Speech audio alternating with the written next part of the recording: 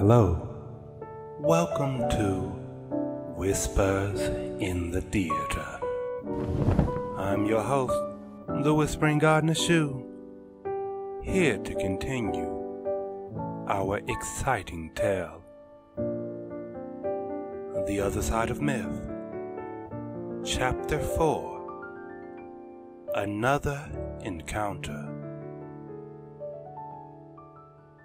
The next day, Kiara discovered that finding a mysterious woman was a difficult thing to do.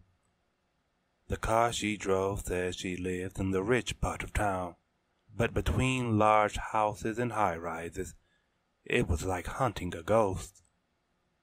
If it were a movie or a TV show, Kiara would have found everything she needed to know. Her date with Tristan would trigger an epiphany, and she'd leave with a crucial clue.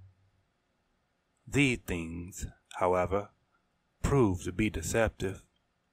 Even the car hadn't been the hint Kiara thought it was, only telling her the make and model was fairly popular. The worst part about her search was being in a part of town she didn't know. Shops had extravagant things on display, with price tags to leave the mind blown. It made her weary of even the cheapest thing, like the food she so craved now. She told her parents she was going to the observatory, so they hadn't given her extra money. There was a time she had to return, too, and it was encroaching fast. She had to save money to get home, but her stomach disagreed. As it let out a protest, she sat on a nearby bench. Despite how much it'd slow her down, she thought over what she actually knew. In the shade of the tree beside her, she realized the woman was just as enigmatic as the stranger from 2 days ago. For the first time since she started her search, she wondered if the two were connected. Just like with the speckled beast, she had to get better at that. Every part of her said they should be, but a whisper in the back of her mind told her they weren't. The woman simply fit in too well with the world that Kiara knew. She had a stylish air about her, from the way she talked to the way she strutted back to her car. She probably spent her youth on every fashion site. She probably scoured the net for things she couldn't buy in Iravale, and rather than buying online, flew there herself. Kiara could not decide if the woman made all her money herself or simply inherited it, but she knew without a doubt that the man wasn't the same. His clothes screamed that he was trying to fit in. Maybe he wasn't familiar with the city, but he'd have to be foreign to the country to wear leather this time of year. His sunglasses certainly fit the mold, but the whisper said otherwise. He was wearing those glasses to hide his eyes. It made sense. By his own words, his eyes could tell a story. It would tell you who he was, or maybe even where he came from. For whatever reason, he didn't want the world to know. How convenient that glasses didn't stick out. She let that thought simmer. What could their eyes say? Kiara closed hers. She imagined both of them, trying to decide what their eyes looked like. For the woman, she saw the speckled beast. They were cat-like, predatory. The woman walked around like she was a starlet, but she was more a feline prowling about. Feline. That fit her well. The man, though? When Kiara thought about him, nothing came to mind. It wasn't that she couldn't guess. Blues, browns, greens, and even scarlet like her own. She could picture them all, and not one seemed right. It made more sense for his sockets to be empty. It felt unnervingly right that he watched with hollow voids. A chill ran up her back, and she almost jumped as her mobile chimed. It was time to go. The chill became a blizzard as she searched for a shuttle line. Down the way from her, the man had appeared. No one seemed to notice him. He weaved through the throng of people, moving her way, an eerie phantom fading carelessly into the world.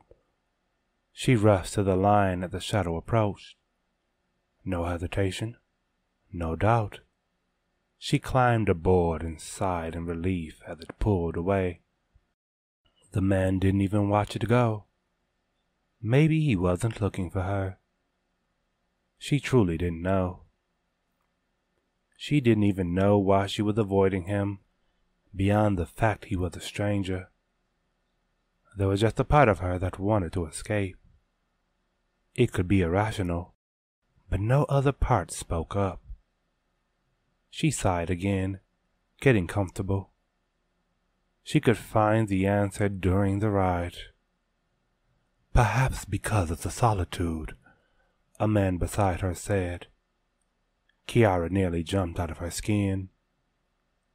She could look down the road, but knew she wouldn't see him, even if the shuttle hadn't moved too far away. The seat beside her was empty, after all. But now the stranger was there. I am an anomaly, but not like the woman or her beast. The power within you recognizes this, and knows that we are similar. It has never met another like it, though. Unfamiliarity feeds foreboding. He looked at her.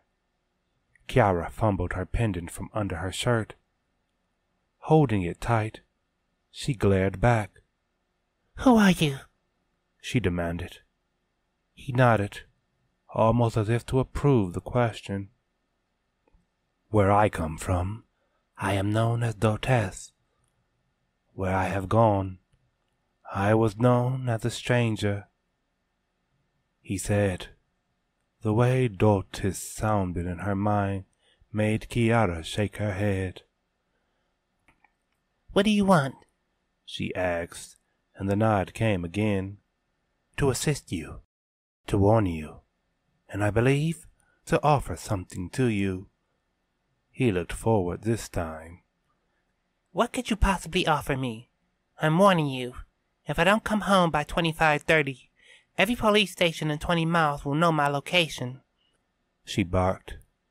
It was 23:50 now. She knew an hour and 30 minutes was enough time to get hurt. But she'd fight him every second till then.